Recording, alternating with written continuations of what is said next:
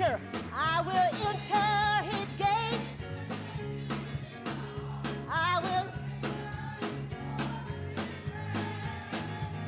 will say,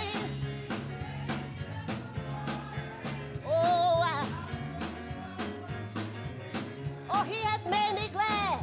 He has made me glad.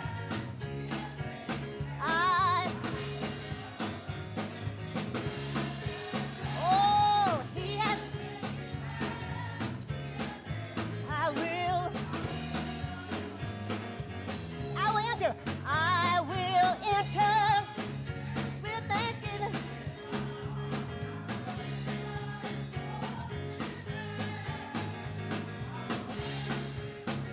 That the Lord has made. He has made me glad. Come on. He has made. Come on. I will. He has made me. I really rejoice. What a mighty God we serve. What a mighty God. What a mighty God. Angels bow. Heaven and earth. Yeah. What a holy God. What a holy God. Angels bow, heaven and earth. Yeah, what a loving God we serve. What a loving God. Angels bow, heaven and earth. Angels bow, heaven and earth. Angels bow, heaven and earth. What a mighty.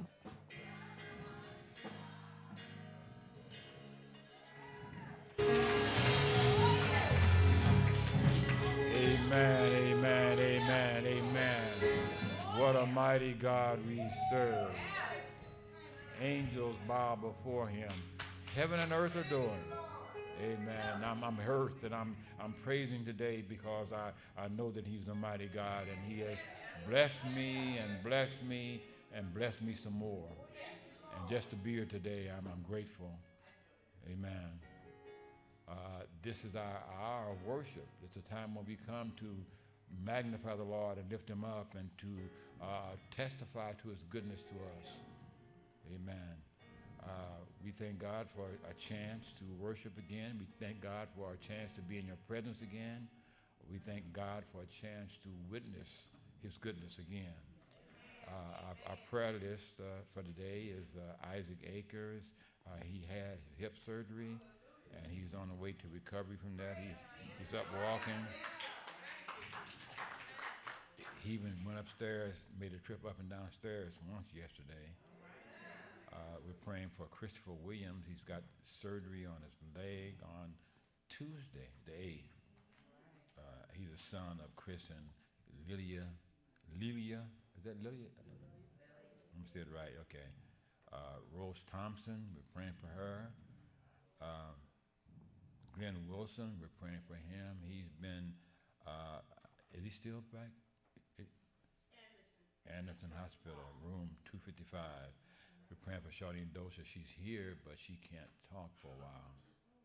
I think Leonard set that up, but he but we're praying for her. Official board meeting was scheduled for this coming Tuesday. We're not going to have it on Election Day. We're having it the following Tuesday at 6:30. Amen. Harvest Homecoming just around the corner.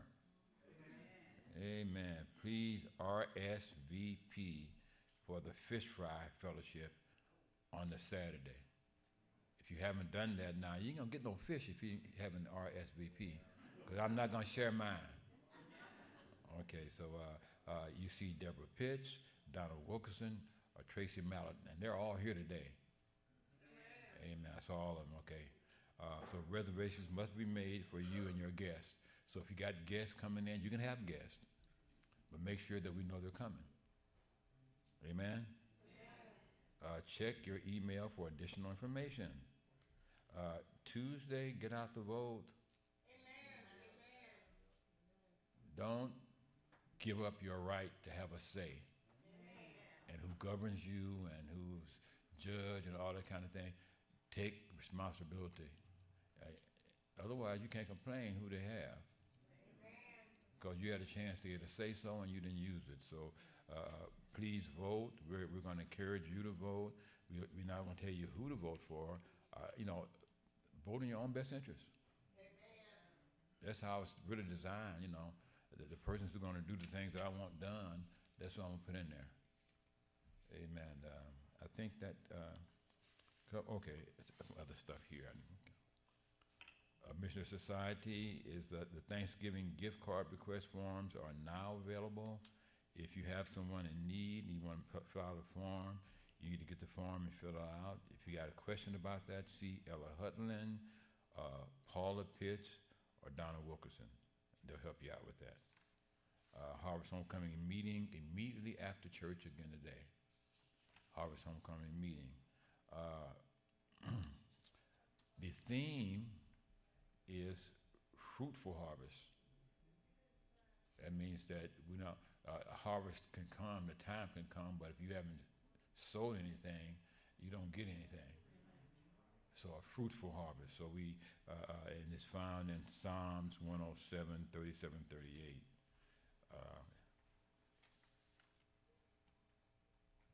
Christmas program is scheduled for Sunday, December 18th at 2 o'clock. For play practices are scheduled. Scripts and CDs are available. Sister Angela Howard is the one you see for that. 792-0898. 792-0898. And we're starting our youth choir back up again. The first rehearsal is November 29th. Now we're planning. We said they're going to sing on the third Sunday. We may alter that a little bit, but if you got a young person in your life, and we can't let our children grow up without learning to praise. I think a parent is responsible to make sure that they know the Lord. I remember years ago when Andy's last son was baptized, and he was so relieved because he didn't have to worry about his eternity anymore. There are a lot of people out there who don't know the Lord, and it's our job to worry about their eternity. But especially those in our house, especially our children. So we want you to invite people to our Harvest Homecoming. We have aids like this. If you can use those and hand them out and say, hey, you know what, we're having Harvest Homecoming. Come share it with us. And better yet, come next Sunday. And let us talk to you about your soul, okay? I think that covers all. Make sure that we get notifying any young people who have kids about our youth choir. Our first practice is going to be at 6:30 on the 29th of November. So you got plenty of time to order your business. People say that they're busy, and we are busy. But we got to make sure we got the things on our schedule that we need in our schedule.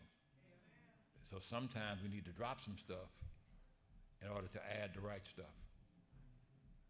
So keep that in mind. Sister Anya is going to come for our prayer. Good morning, church. Good morning, God's people. Good morning, prayer warriors. It's time to pray. You all, before we pray, though, don't we want to be a church found on our knees? Don't we want to be a church found on our knees? Y'all, we have no power until we pray.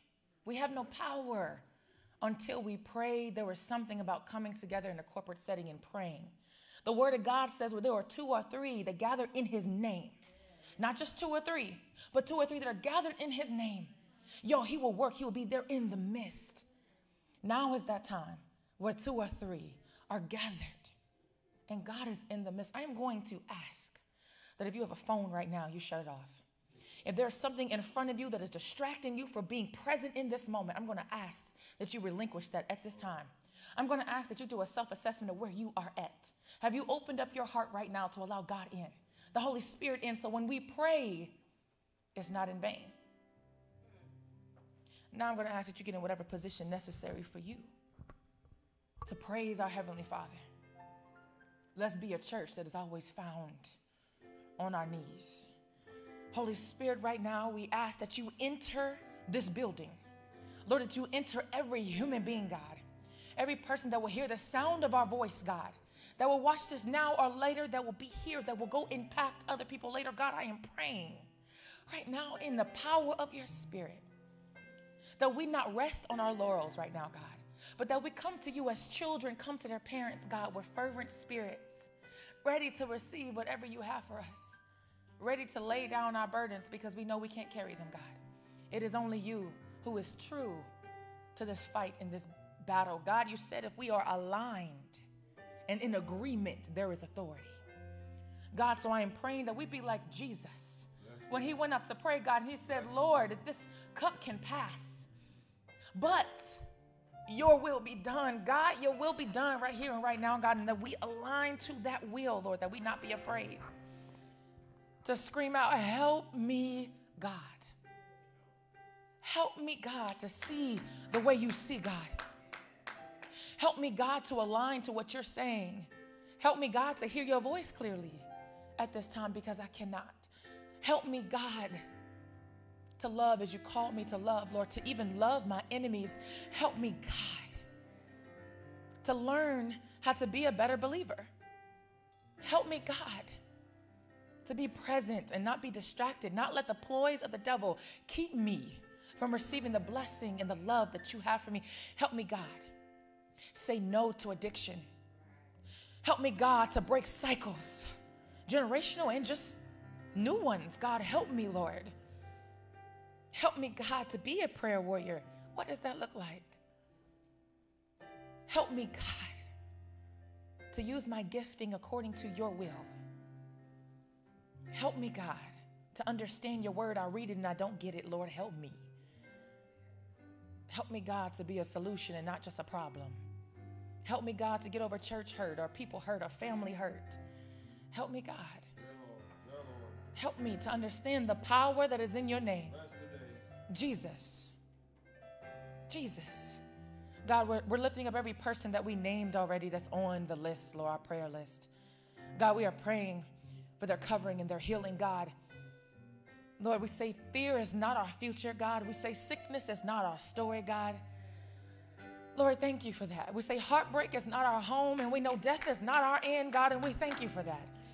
Lord, so I'm praying for anyone that is on death's bed right now, Lord, not knowing where their next meal will come from, God, where their healing will come from, God. We know that when the church is found on its knees praying, that healing will go forth, God, that your power, that you are working in places that we are not at. God, that you are overseas with our military, God, that you are in the Ukraine, God, that you are in Israel and in Palestine, God, that you are in the forest of Ghana, Lord, and you are here as well. You are here on the streets of Edwardsville where there is homelessness, God. You are in East St. Louis, God. You are in Madison. You are in St. Louis, God. You are here.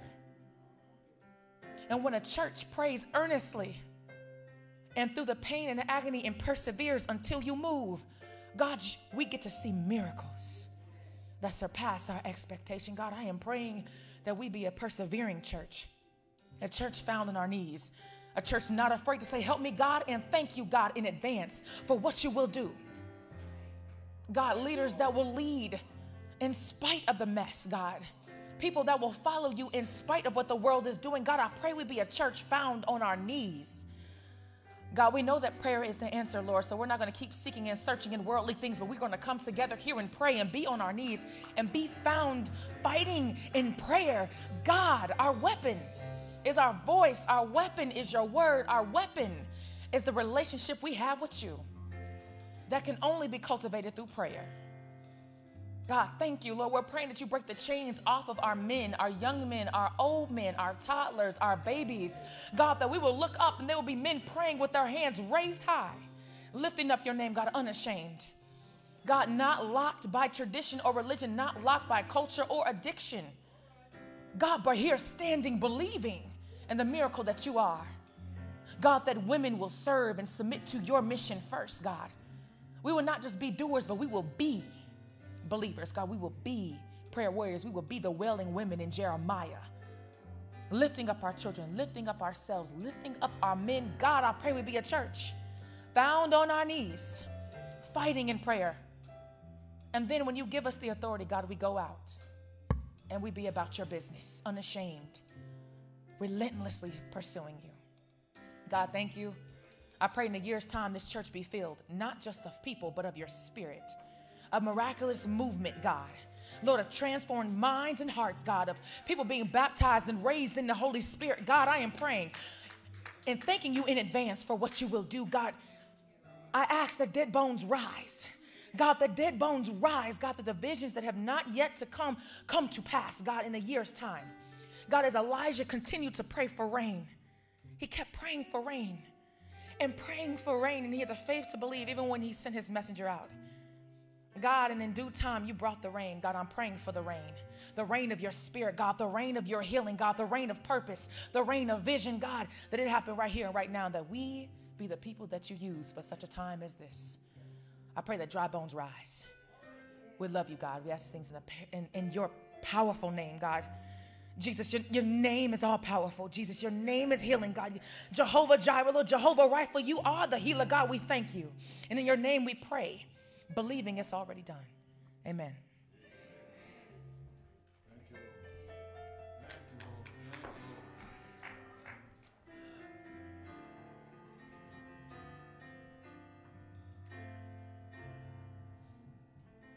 All right. We're going to turn the whole church into a choir, okay? And if the media room, if y'all can scan the audience while they're singing it, it'll be one big old choir. You can Google this song, lyrics to Because of Who You Are, okay? I'll give you a chance to look it up, no excuses.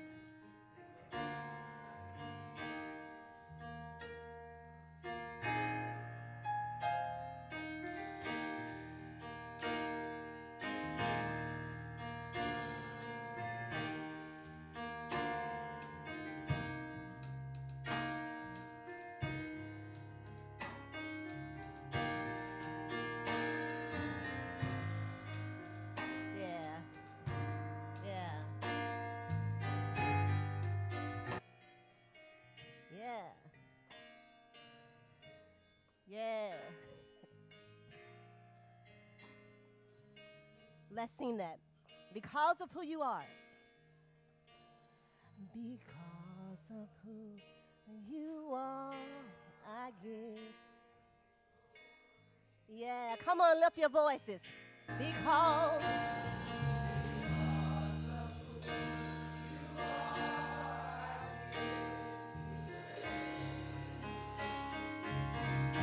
of who you are. Yes. I will. Lord, yeah.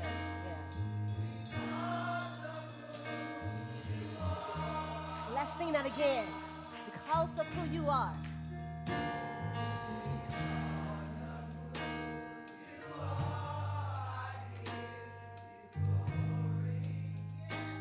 Because of who you are.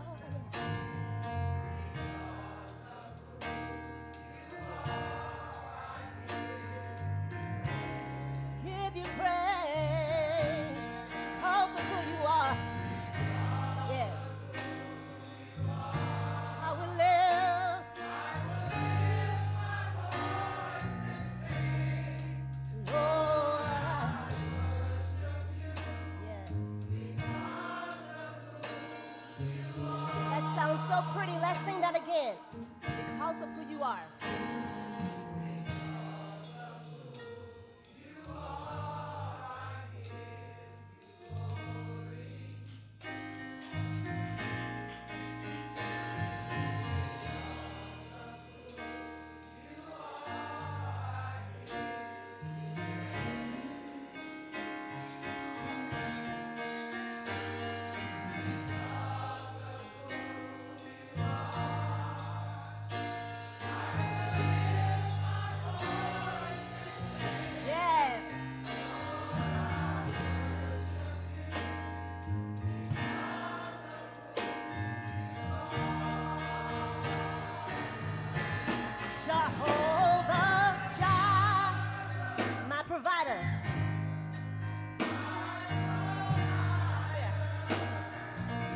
Jehovah Nissi. Lord, you reign.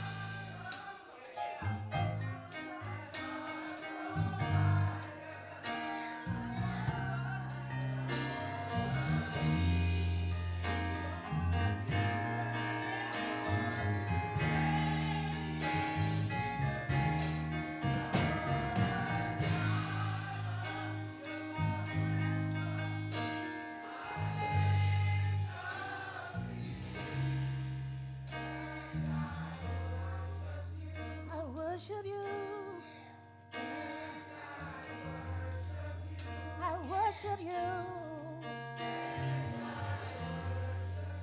Because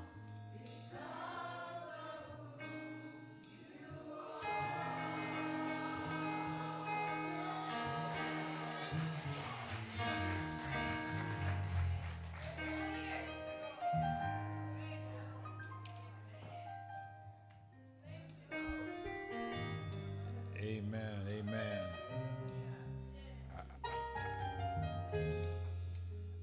I couldn't help but think of Miss Rose. And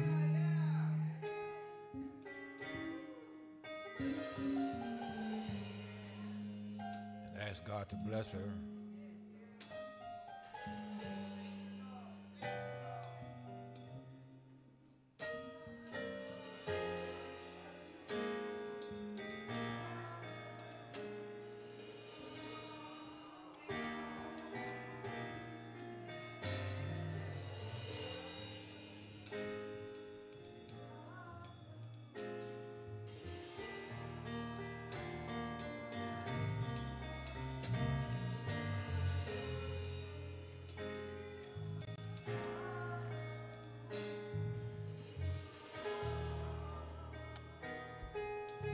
Amen, amen, amen. Because I don't know who he is to you,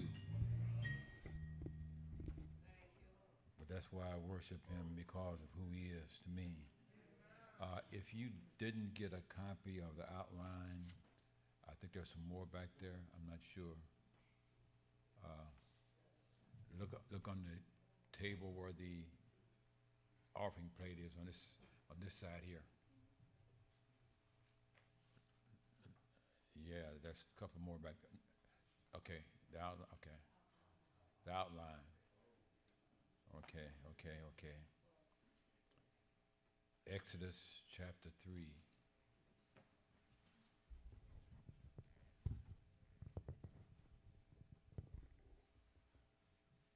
It looks long, but I only did 12 verses. I just did it big. Are you used to use that 12 font, but it wasn't big enough anymore. So I doubled it. Amen. One more here, I think. A couple here, yeah. It'll be on the screen. Exodus chapter 3. Exodus chapter 3.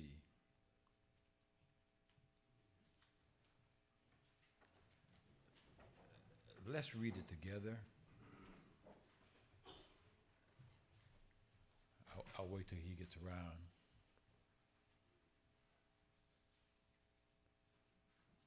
Such a blessing to be here today.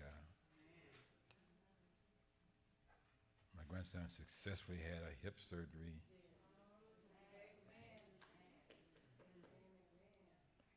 We've been praying for that, and that's a big step. Okay. We stopped doing outlines for a while because of COVID. We're past that now. We'll try to provide something that you can remember or follow. Let's read together Exodus chapter 3, 1 through 12. Now Moses was tending the flock of Jethro, his father-in-law, the priest of Midian. And he led the flock to the back side of the desert and came to Horeb, the mountain of God. And the angel of the Lord appeared to him in a flame of fire from the midst of a bush. So he looked, and behold, the bush was burning with fire, but the bush was not consumed. Then Moses said, I will now turn aside and see this great sight, why the bush does not burn. So when the Lord saw that he turned aside to look, God called to him from the midst of the bush and said, Moses, Moses. And he said, Here I am. Then he said, Do not draw near this place. Take your sandals off your feet, for the place where you stand is holy ground. Moreover, he said, I am the God of your father, the God of Abraham, the God of Isaac, and the God of Jacob. And Moses hid his face, for he was afraid to look upon God. And the Lord said, I have surely seen the oppression of my people who are in Egypt, and have heard their cry because of their taskmaster, for I know their sorrows. So I have come down to deliver them out of the hand of the Egyptians, and to bring them up from the land to a good and large land, to a land flowing with milk and honey, to the place of the Canaanites and the Hittites and the Amorites and the Perizzites and the Hivites and the Jebusites. Now therefore, behold, the cry of the children of Israel has come to me, and I have also seen the oppression with which the Egyptians oppress them. Come now, therefore, and I will send you to Pharaoh, that you may bring my people, the children of Israel, out of Egypt. But Moses said to God, Who am I that I should go to Pharaoh, and that I should bring the children of Israel out of Egypt? So he said, I will certainly be with you, and this shall be a sign to you that I have sent you. When you have brought the people out of Egypt, ye shall serve God on this mountain. May God bless the reading and the hearing of his word. Father, let the words of my mouth and the meditations of my heart be acceptable in thy sight. Lord, you are our strength and our Redeemer. In Jesus' name, amen. And the thought, who am I? I want it to be personal to you. We ask people who they are. We meet them and we want to know where they're from, where they've been, who their people are. And I wonder if we know who we are. I don't like to refer to it, but the last 3 years or so have been very challenging for the church. and for those of us who are a serious part of the church. There's been an attempt to push God and the things of God out of their place as central to our lives and mandatory parts of our lives. Back in 2019, when the pandemic began, those in charge decided that worship and the church were non-vital parts of what people do. Then for a short period of time, we were closed down. And that was bad enough, but something worse happened. Many of us bought into the assessment. Some of us drank the Kool-Aid. So the church has struggled in the past few years to carve out again and to regain its place in the lives of many who used to worship regularly and used to value worship. Some folks fell by the wayside during these years. It's been a real struggle to try to piece our spiritual lives and our worship back together again. And I know some of you don't see it, but we've been turned around and misdirected so many times that it's difficult now for us to know where we belong and who we are. Now, as former people of God through faith, we have lost, some of us anyway, have lost our identity. Who are we? And where do we go from here? We won't admit it, but it's scary for people who think that God is important in their life. We come to church or stream a sermon, and what we're being asked to do, what we are expected to do, what we need to do seems beyond us now. A few years ago, I think it was 3 or 4 years ago, the women did this thing on masks and taking off their masks. Anybody remember that? And they weren't talking about the COVID protective mask that we wear. They were talking about the hide behind mask that we all wear sometimes, the pretense mask, the cover-up mask.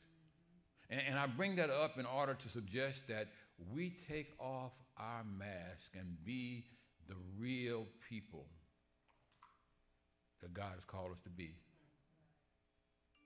Like some of us used to be. Just to break the ice, I'll go first.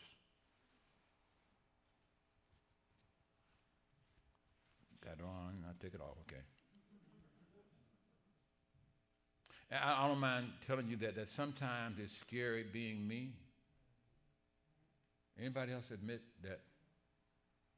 Sometimes it's scary being me. I put on a good front. I play the part with confidence, but deep down in my soul, sometimes I'm scared to death trying to live up to who I'm supposed to be.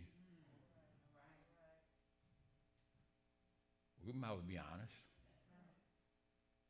I've been preaching over 40 years, but I've never once stepped up to preach without a reverential fear and respect for what God has called me to do. I have to remind myself daily of who I am. I'm called to be a husband. I'm called to be a father. I'm called to be a pastor, called to be a friend. And it's scary sometimes. I try to figure out how to be who I'm supposed to be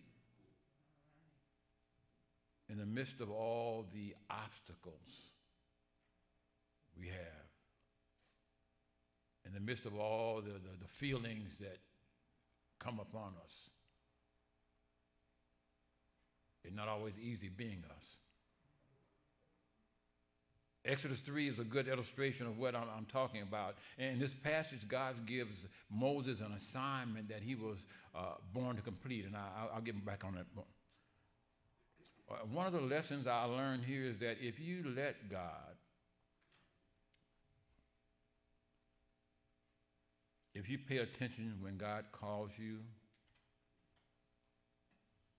if you open your heart to what God has to say to you, He'll give you an assignment.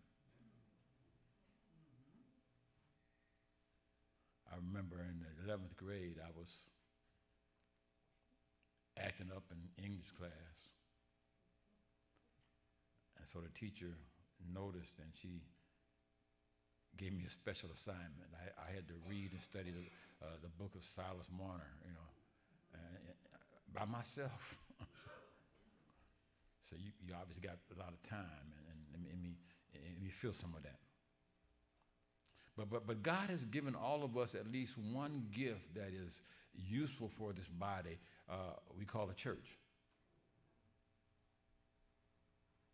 And we've been talking about how much of we miss the choir not having come back to sing yet since COVID. And that's an important part of those who value praise, but I also know that there are a whole lot more missing gifts in the church now. What would it be like if your left leg decided to take off? You'd be hopping and skimping. And some of us aren't paying attention to the fact that God wants to give us an assignment that He has already gifted us for. Yeah, you. And it's time each of us gets off our duff. I'm not trying to be rude, and accepts what it is that God has assigned for us to do. None of us are just here to be here. None of us are just here to be here. Sometimes we think, I'm here now. And there are no other requirements. Worship is not just something that you attend to enjoy. That's the movie house. This is the church house. And what I'm trying to say is you too are called to serve. None of us are just here to be here. God created each one of us for a purpose, and all of us has an assignment. And I don't want to be critical or insulting to anyone, but some of us think that God is there for us to give Him an assignment instead of the other way around. We come in here and we put out, well, Lord, I want you to go here and do that and give this to me and fix that. And we never get around to, Lord, what is it you want me to do? I'm here to let you know that God has a big plan that you can be included in. It's not just about you. God is working His plan that includes us, but it has to be His plan and not ours. We don't get to make our plan and give God an assignment in it. God had our assignment before He made us. I could say a lot more, but let me get to the point. For a long time, we've been referencing this passage, and we've not really gotten detailed into it, so we're going to look at it today. Moses was the son of a Levite man and woman. He was born during the time of the children of Israel being in bondage in Egypt. Now, we know that they got there, and they came there as guests because Joseph was there, and he saved the day by predicting the drought, and so they came in as guests. But by the time Moses came along with Joseph, the 11th son of Jacob, How many knew that? That Joseph was the 11th son of Jacob. You ought to read the Old Testament. Okay. Joseph brought the children of Israel into Egypt, and the Pharaoh who made him the prime minister of Egypt was dead already. So this new Pharaoh didn't give the children of Israel the same status in Egypt that they had with his predecessor. Instead, he feared them because of their rapid growth.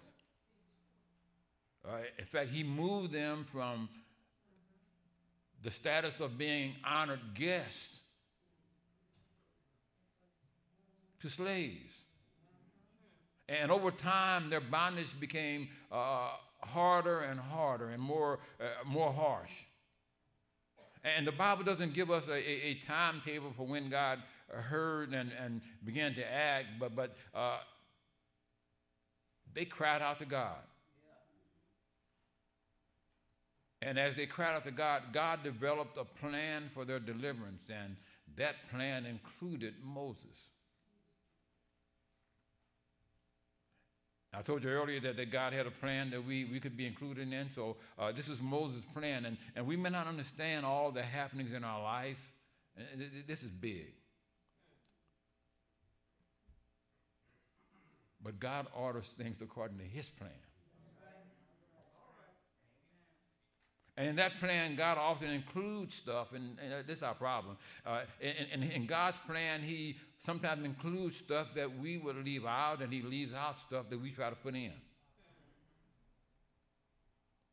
You were born where you were born, with the parents you were born with, and in the situation you were born in, according to God's plan.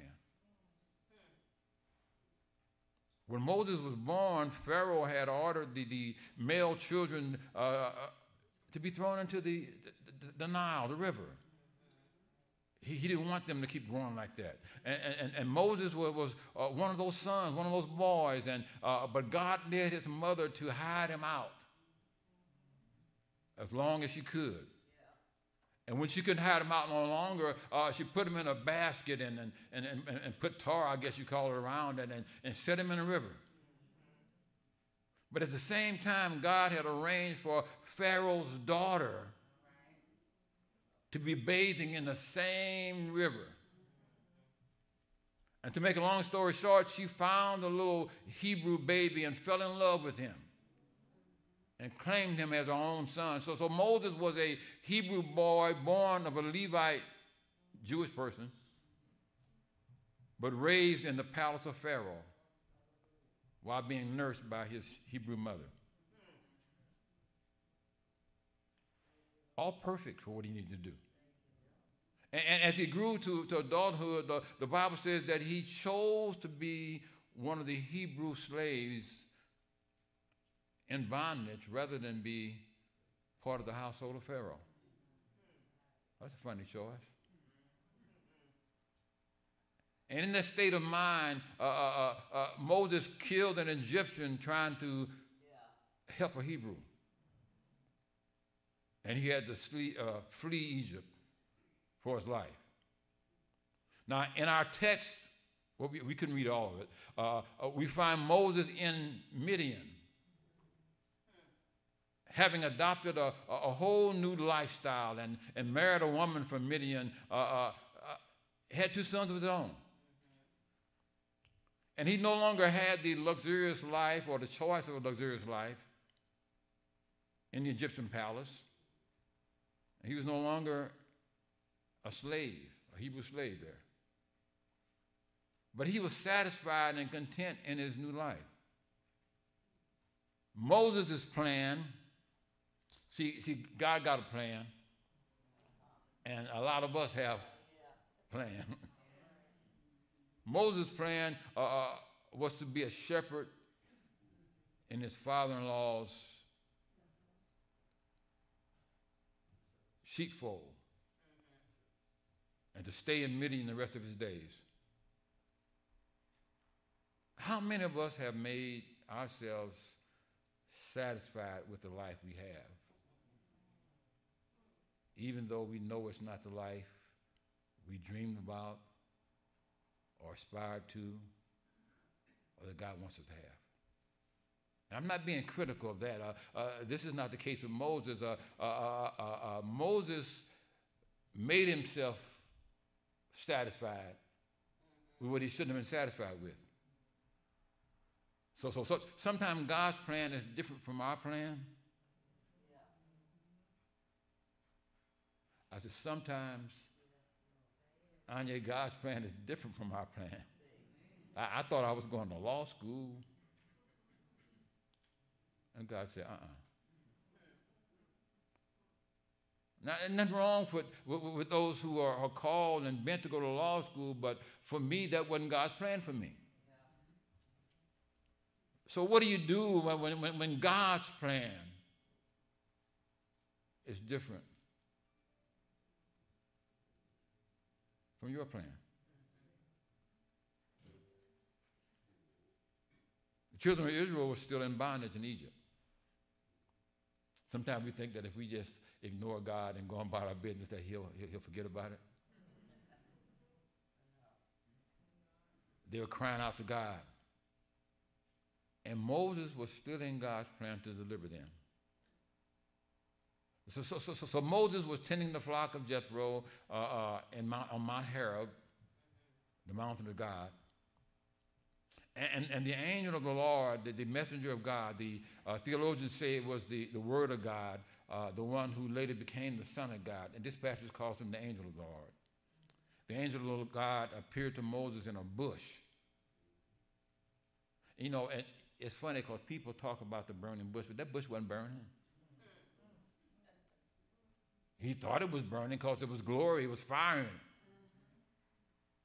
And he could understand how, why the bush was burning, but it didn't disintegrate. So he decided to stop and go see. I never seen a bush burn that long and not burn up.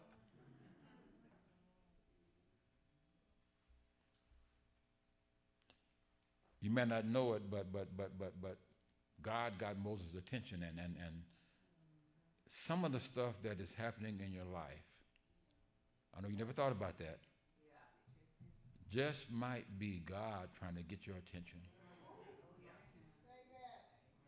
You ever wonder, say, well, why this happened? Why did it happen? In The Color Purple, they sing a song, maybe God is trying to tell you something. Moses was instructed to take off his shoes because the ground on which he stood was holy ground. God was there, and we got to respect and honor where God is. And I love the story. Then God introduced himself. He says, I am the God of your father, the God of Abraham, the God of Isaac, the God of Jacob. And in other words, we got a history. Anybody have a mother or a grandmother that prayed? And when you thought about all of a sudden, you began to think about God and that prayed for you, and those prayers are still working in your life. God explained that he has seen the oppression of his people in Egypt, and he said, I heard their cry, for I know their sorrows. I've had times in my life when I wondered if God knew my sorrows. I wondered if God knew what I was going through. I prayed sometime, Lord, do you see what's going on? You ever just say, Lord, help me. Can you see I'm in trouble down here? Can you see what I'm going through? I don't want to go through. I'm glad he's there to ask for help. Sometimes it feels like God isn't paying attention. And what I see here is that he knows. God told Moses that he had decided to bring Israel out of Egypt. I'm a witness today that God will hear your prayer and bring you out. It may be a while, and for a long time I didn't read that scripture where it says, after you suffered for a while. And nobody liked that one. But it does say after you suffer for a while. But God never fails. Scripture tells us that we may have to go through for a while, but God will show up. When God shows up, he always comes through, Isaac. This passage lets us know that no matter how bad it looks, that no matter how impossible it seems, that God has got a plan. And we talked about it in Sunday school this morning. But God's plan works if you work it.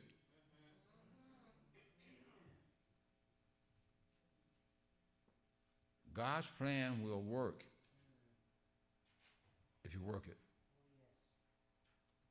I mentioned this morning that I don't like it when people say the Bible says this, but.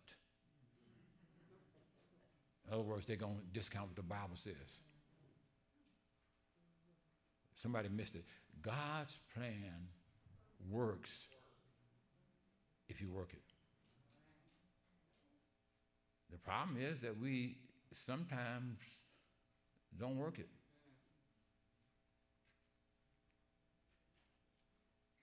We need to cooperate with God in his plan. So let's look at Moses' response to God's plan. Look at verse 11. But Moses said to God, now God didn't talk to him now. You ever try to tell somebody something and you can't get it out before they're telling you something? I brought this up a few weeks ago, but I didn't really get into it. I don't know about you, but I try to be careful about what I say to God. Who am I, Moses said, that I should go to Pharaoh and that I, underline I. And he's not saying that it doesn't need to be done. What he's saying is, who am I that I need to do it? And that I should bring the children of Israel out of Egypt. Now the way we talked in Madison, wait a minute, God. I've been to Egypt. In fact, I was born there. I was raised in a palace and in Pharaoh's house, but I got myself in a lot of trouble. You ever been someplace that you don't want to go back to? Because you... God, I was trying to take up for that Hebrew guy in trouble, and I killed that Egyptian guy, and I don't want to go back there. I know how powerful Pharaoh is.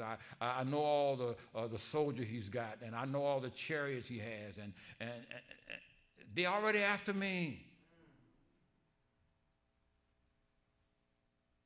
In fact, my face is probably on a poster in the courthouse. And you want me to go back and get in Pharaoh's face? You want me to rebuke him about having the children of Israel in bondage? Who am I, God, that I should do that? I can't see it. You think maybe you got the wrong guy? I know somebody got to go, but you think it ought to be me? Has God ever called you to do something that you couldn't see yourself doing?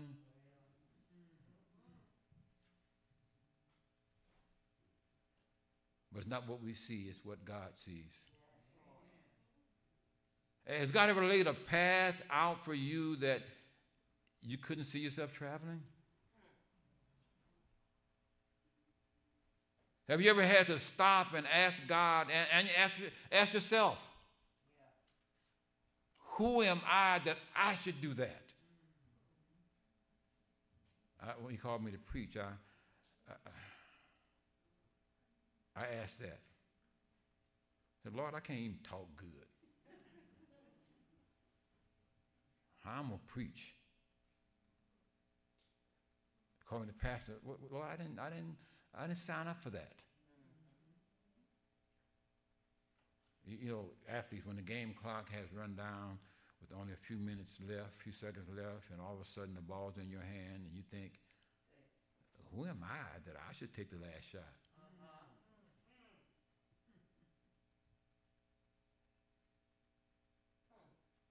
Who am I that I should throw the last pass?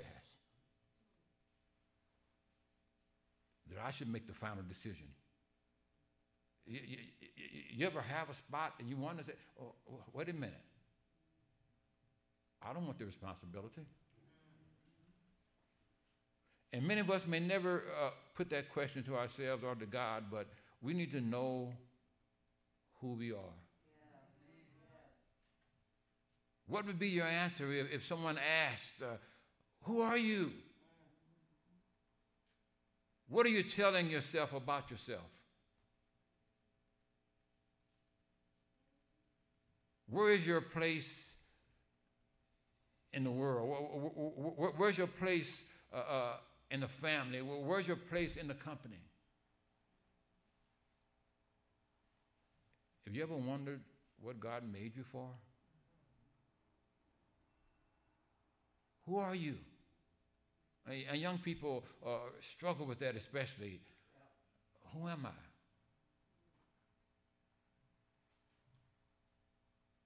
What are your talents and gifts given to you for? You got some. Where do you fit in the family? Where do you fit in the church? Who are you? And I've come today to let you know that you count. To let you know that you're valuable. To let you know that you got to function.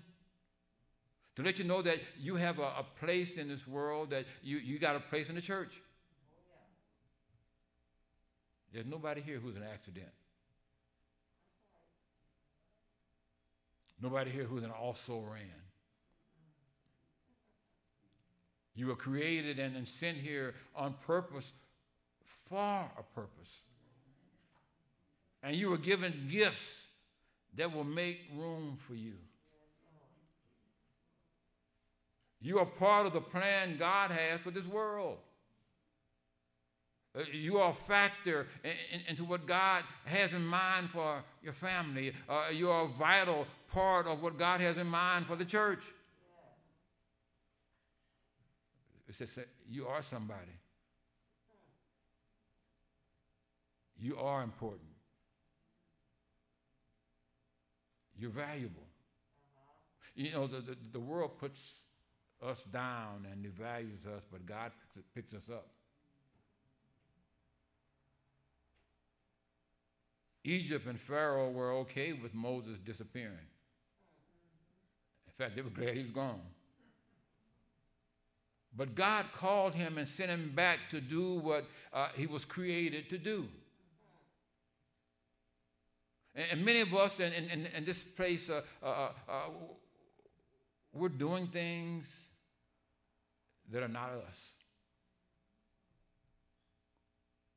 And we're afraid to change because we don't know who we are. And I'm going to take a few extra minutes here.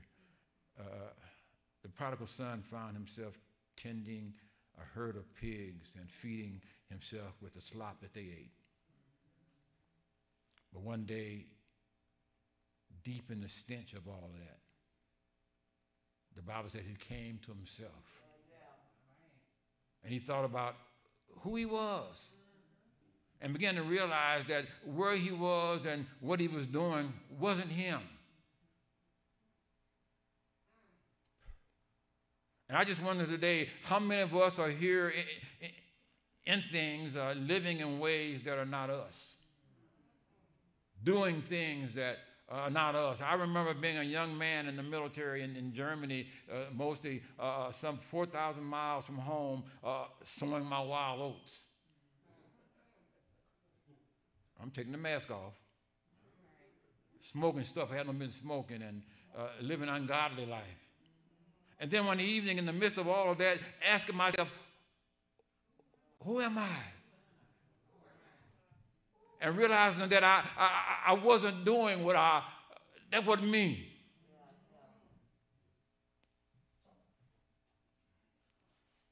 when are you going to realize that what you're doing and where you're doing it is not you?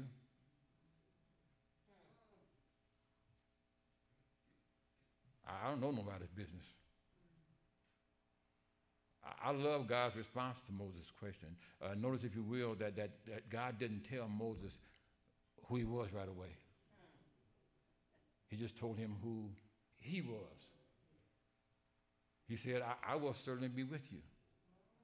And I learned that I couldn't really know who I was. This is big now. Don't try to define yourself outside of God. I learned that I couldn't really know who I was until I realized who God was. And when you don't know who you are, it's always helpful to know at least who you're with. And when you begin to doubt yourself as to whether you belong or not, and that's a good process to go through. When you get fearful and wondering if you can make it or if you can do what is called for you to do or not. Remember this interaction between God and Moses. Remember that God made a promise to those who trust him with their lives. And he said, I will certainly be with you. That's the important thing. Sometimes it's not who you are, but who you got with you. And God is faithful, and that means that you can trust him to be with you. And not only that, God is for you. And when God is for you, he's more than the whole world against you. Okay, Pastor, wait a minute. I'm about to finish. There's still a question on the floor. Moses asked God who he was to go to Pharaoh and tell him to let the people go.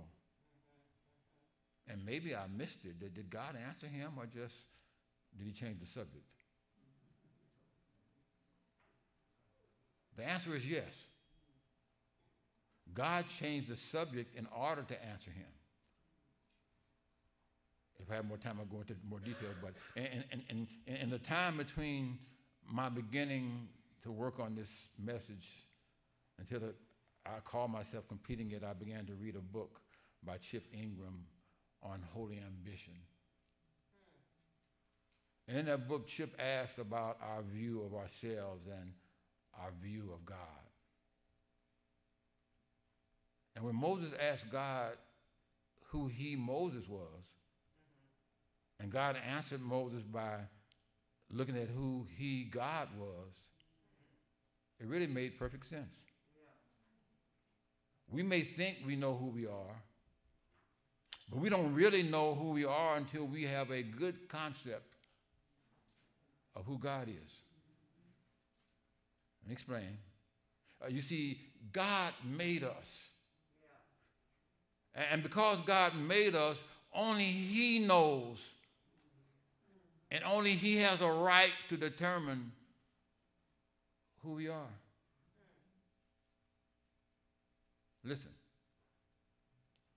who I am, who we are, is really about who God made us to be. Y'all ain't saying nothing. Who I am, who we are, is really about who God made us to be. I don't know what path you went down. I don't know what you're trying to do with your life. But who you are is really all about who God made you to be. I can decide who I want to be and set out to be that, but the end result is really going to be about how well who I want to be is in sync with who God created me to be. You see, our best life can only happen when we partner with God on his will for us. Now, you can live life outside of that, but it won't be your best life. Our will for ourselves is not enough. No matter how hard you try, you will not be able to make it happen satisfactorily by yourself. I'm in this life, and I call it a successful life because I'm in it with God. And I'm trying to sync things with God. I have some ideas, but when I go back and check them with God, sometimes they don't fit. I'm doing stuff in this life that I'm trying to do something that he told me to do. And I'm saying stuff in this life that hopefully that he told me to say. Paul said it like this. He said, I live, yet not I, but Christ lives in me. And the life I live by the power of God who loves me and gave himself for me. I don't have a right to live any other kind of life. I'm a partner, but I'm a junior partner with God. I'm running out of time to wrap this up. So if you want to know who you are, ask God who created you. Ask God who created the plan for your deliverance if you're in trouble. Ask God who paid the price for your sins. Ask God who and what he wants you to be.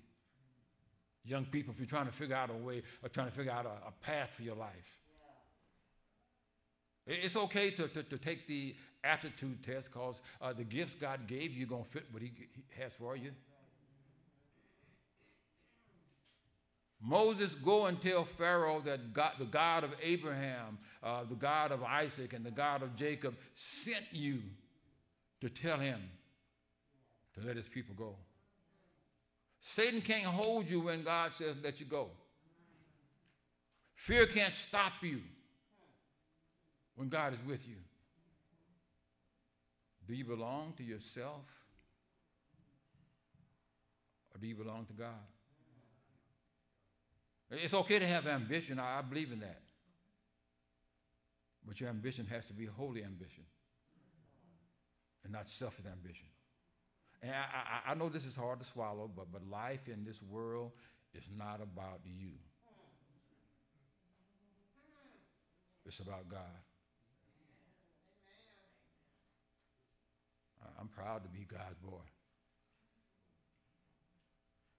Knowing who you are begins with knowing that it all begins and ends with God. Life is about God and his will and his way. You ought to be God's girl or God's guy. You ought to be God's servant. I am who I am by the grace of God. Who are you? Who are you? Who are you? Father God, we come in the name of Jesus. Help us, Lord, to answer it the way we need to answer it. Help us, Lord, to subject ourselves to your will and your way. Help us, Lord, to get on the track that you have laid out for us, to use the gifts that you've given us, to be a blessing to those you want us to be a blessing to, and in the process, bless ourselves. We thank you for it, Lord, and we praise you for it in Jesus' name. Amen. Thank God.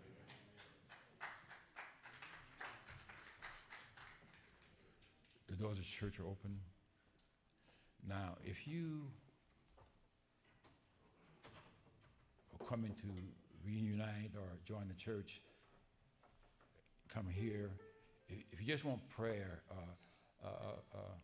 Sister Howlett, come here. And if you want prayer, either go to Sister Howlett or go to Sister Minister Anye. If you want to join the church, come right there.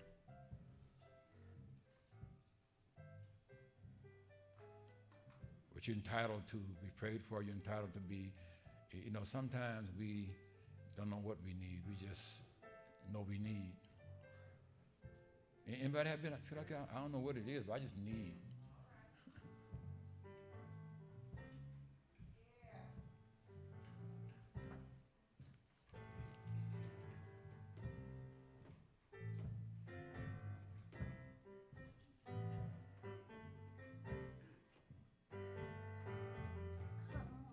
Don't be ashamed.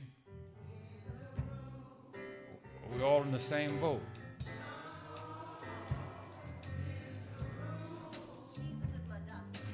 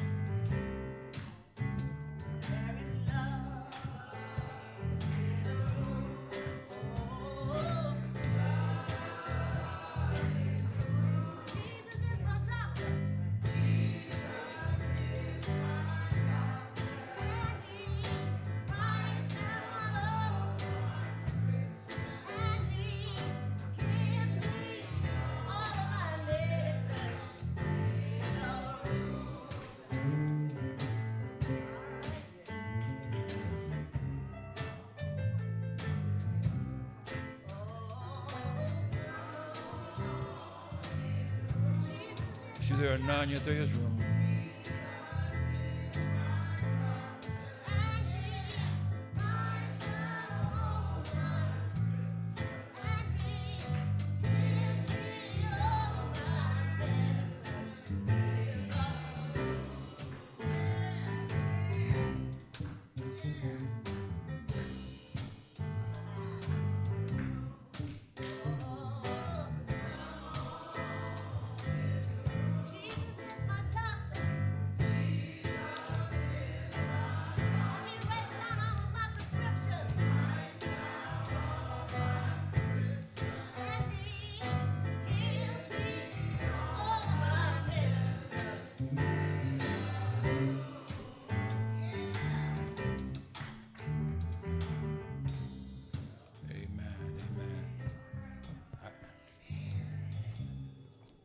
We were a little long today. I apologize for that. I prayed we finished what we needed.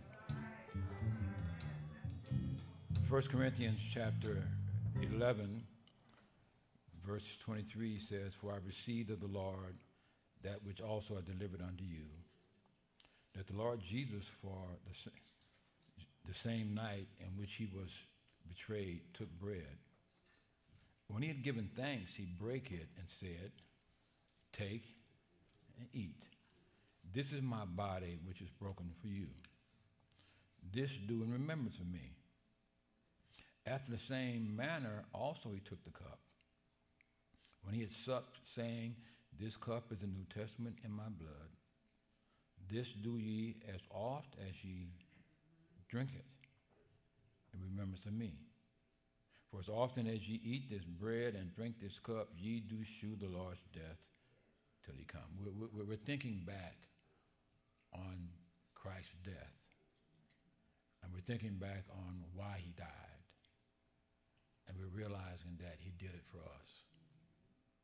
So this is not a measure of how righteous we are. This is a measure of what Christ did for us. See, I'm not going to be saved based on my righteousness, but because I trusted Christ as my Savior and he was righteous. You see. Wherefore, whosoever shall eat this bread and drink this cup of the Lord unworthily shall be guilty of the body and the blood of the Lord. So it's not a game that we pretending for our neighbors to see. But let a man examine himself. Look in the mirror, not at the window. And so let him eat of that bread and drink of that cup. He that eateth and drinketh unworthily, eateth and drinketh damnation to himself, not discerning the Lord's body. This is special. Important. For this cause many are weak and sickly among you, and many sleep. For if we would judge ourselves, we should not be judged.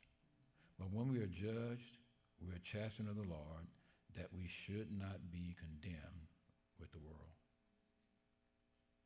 So we're celebrating a sacrifice that Christ made. We're celebrating the thing that he did that set us free.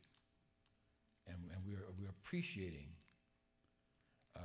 The old folk used to say that if you went out last night, then you shouldn't take communion today. I disagree. I love them, but I disagree. We're celebrating salvation. And maybe last night wasn't my best night.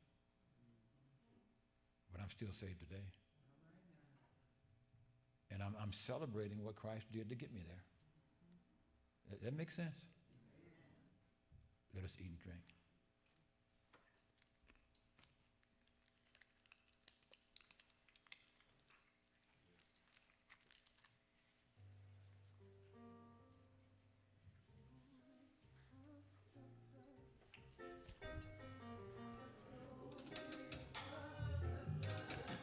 Let me welcome Tina Wolford for joining us. God bless you. Glad to have you.